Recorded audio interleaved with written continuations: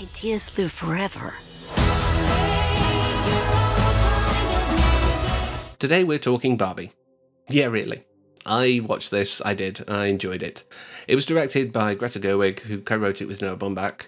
It stars Margot Robbie, Ryan Gosling, Simu Liu, America Ferrera, Will Ferrell, Ncuti Gatwa, Connor Swindells, and Emma Mackey, all from Sex Education. The voice of Helen Mirren as a narrator, Rhea Perlman's in this. It's such a great cast, and everyone does a great job. I really enjoyed so much of this. But a bit of a backstory on me, because some people will probably know if you've watched me for a while that my ideas in gender are, it's a fake concept. It shouldn't matter. We all, I think, have traits one way or the other, if we're honest. And I don't think we should fit into two boxes. Sex, yes. Biological sex is not gender. That's an important point. Even with that, when I was growing up, yes, I didn't play with the boys a lot. I tended to play with the girls. I didn't roughhouse, as Americans would call it, or play fight. I didn't play football, all that kind of stuff. But I never played with dolls. I played with boy dolls that we call action figures. Because what promotes straight little hetero boys than giving them a manly, hunky guy to play with? This could go in a very creepy direction if I don't stop there, but you get what I'm saying. Nothing says straight better than playing with a hunk of man. But yeah, dolls was a thing that I never really played with. I think my sister had a Rainbow Bright that I occasionally involved, but nothing really much more than that. So I don't have an attachment to Barbie. Barbie doesn't mean anything to me growing up. But it was really funny. Us watching this was not a big conscious choice that we made. We both wanted to watch this because we like Margot Robbie. And some of the other cast, of course. But we wanted to wait for it to be on home release rather than sort of a cinema thing. But then the more we saw about it, the more we were like, we've got to go and see this. And there was an adults-only screening at like 11:15. So we went to that. And there were like 5 people in there who weren't us. But it was nice and quiet and there weren't kids running around. And I think that helped me enjoy it on every level. Because there's a lot of people who don't like this. They consider it, very woke and all that kind of stuff. They don't force anything down your throat, to be honest. There's a wonderful trans actress in this, and I'm only saying that to make it clear. Harry Neff. And she is in there as just another Barbie. If you don't know which one it is, I'm not going to tell you in case, you only want to know because you're one of those kind of people. I don't pander to those. Go somewhere else if you have to. But yeah, that's the only thing. And they don't force it down your throat. They don't really force a bad message either. When people are saying this isn't my Barbie, she's meant to love Ken, all that kind of stuff. Change and growth is a human trait. If you think that this is a bad film because it doesn't match with something that's like 30, 40, 50, 60 years old, that's your problem, not the world's. There are genuinely women out there, by the way, I've seen on video saying that kind of thing.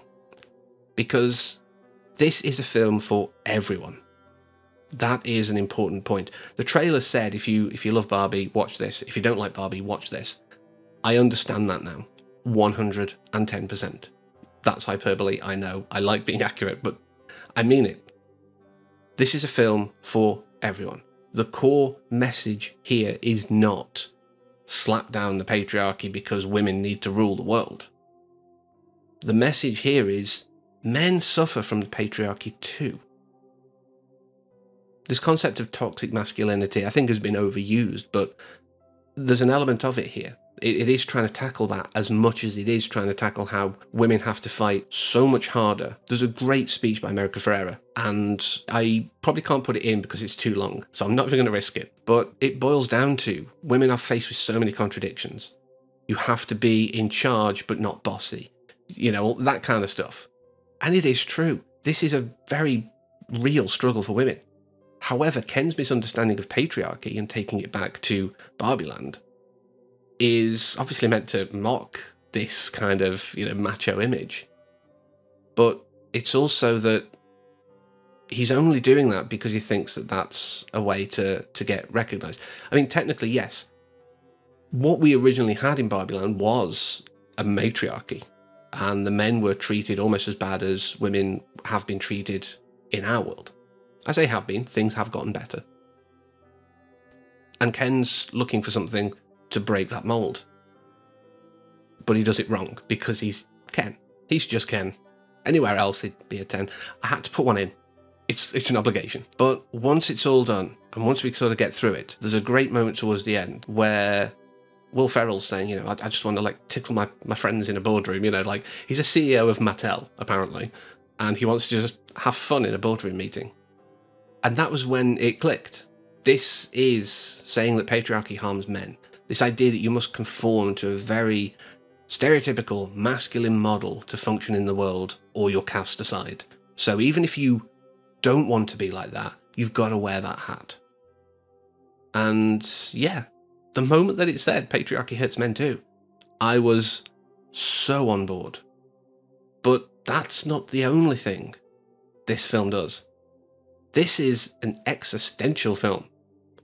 And again, I remind you, I'm talking about Barbie. Behind me, there's a scene of a pink car and Barbie and Ken singing on a road trip. But there's so much of an existential element to this film that I can't not talk about it. I can't not mention it because it does matter. Barbie's whole thing is suddenly realizing who she is and that she wants more. It's a common thing in us real humans too. And the fact that the Barbie movie has this, it made me cry. The Barbie movie made me cry.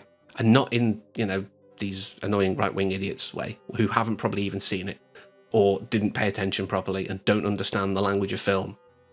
But in a genuine, it touched me emotionally. I've said some things that maybe are spoiled moments, but what I'm going to say next is a big spoiler for the end, and I think it needs to be seen without any foreknowledge to really have the impact. Trust me on this.